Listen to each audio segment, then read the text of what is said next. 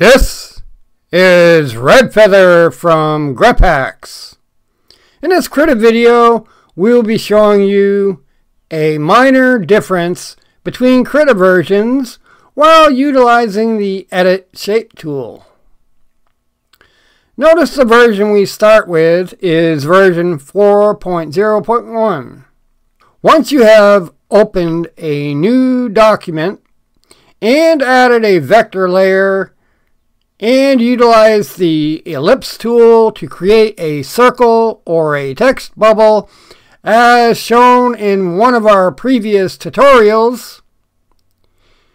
In this version of 4.0.1, once you click on the Edit Shape tool, the square dots used for manipulation of the ellipse appear immediately. In this next version, 4.2.6 of Krita, once you open a new document, add the vector layer and use the ellipse tool and click on the Edit Shape tool, these boxes do not appear until you click on the canvas. Like I said, this is a minor difference, and I am not sure if it was intentional or if it is a minor glitch, and or if any other part of this version performs in this way. Although, in this particular version 4.2.6, I have noticed other minor things that go wrong, but have found they could be easily worked around.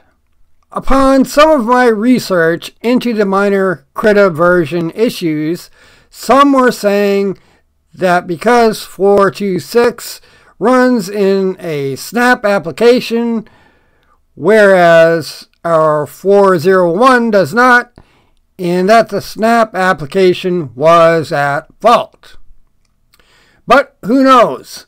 And we are not here to point fingers, but instead try to give a front-end solution.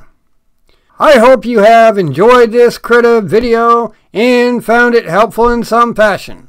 And if so, then why not give this video a like? And while you're at it, why not become a subscriber?